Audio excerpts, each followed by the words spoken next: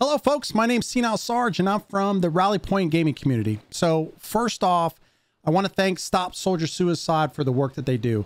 For those that don't know, they're a phenomenal organization. You know, it's one that I've actually kind of stumbled upon here over the really the last couple of months.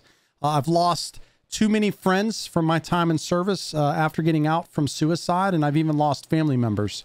So to have an organization like Stop Soldier Suicide that is focused on, you know, service members, veterans, and of course their families, and trying to make sure that they get the right information and they get the help that they need to understand that they are loved and there are people that are here for them, just means the world to me.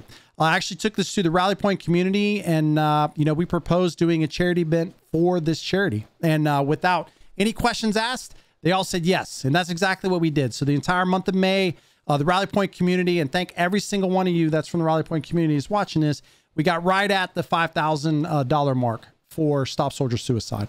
I would have loved to have raised more, right? But the bottom line is, even if we can save one person's life, we've done our job. And I want to thank each one of you from Rally Point for taking your time, for coming and sitting in streams with me while we were gaming, and then also donating your money that you obviously were in a really weird situation right now in the world as far as, you know, inflation and other things, but you still donated to support Stop Soldier Suicide. So I can't thank you enough. This means the world to me, and what an amazing charity. So everybody else watching, thank you so much. I hope you take a few minutes to consider donating to this charity.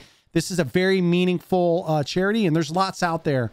And I know you can put your money anywhere that you want, but I would definitely ask you, especially in times right now, the times where, you know, things start to get a little bit harder for individuals, you know, the demons slip in. And sometimes having folks come in and just being able to talk to somebody is all it takes to realize that you are loved, that somebody does care about you, and that continuing to live it is an important part. Hopefully we did our part. We appreciate you, and we'll see you on the next one. Thank you so much. This is Senile Sarge signing out.